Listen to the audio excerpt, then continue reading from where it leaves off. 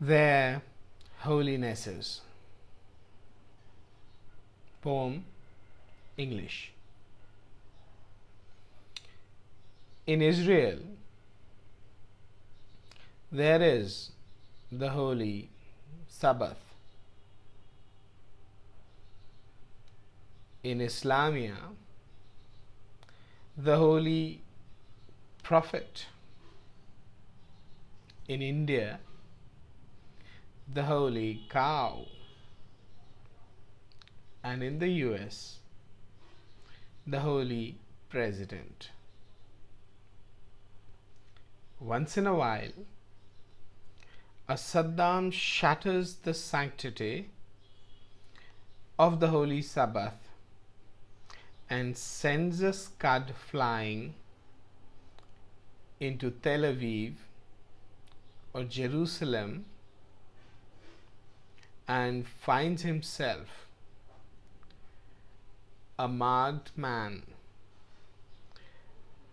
ahead of a nation on borrowed time. In the just and holy liberation of Kuwait war,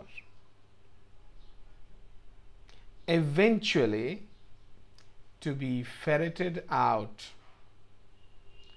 in a sequel perversely built upon worse excuses. Once in a while, a Rushdie pokes fun at the holy prophet, the messenger, the vehicle of the holy Quran, and fails to find a way to get off the holy hook hung up for him by the holy Ayatollah, whose imaginary but holy Allah had no way of avenging the hurt himself. What holy bullshit.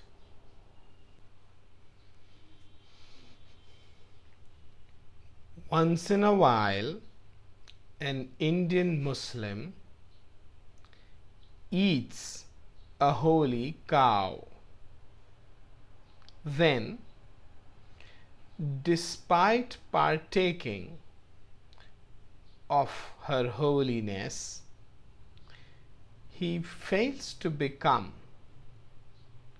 holy himself and waits for his own holy barbecue. And once in a while, I wonder whether I should or should not kill my desire to pinch the holy president's holy cute bottom.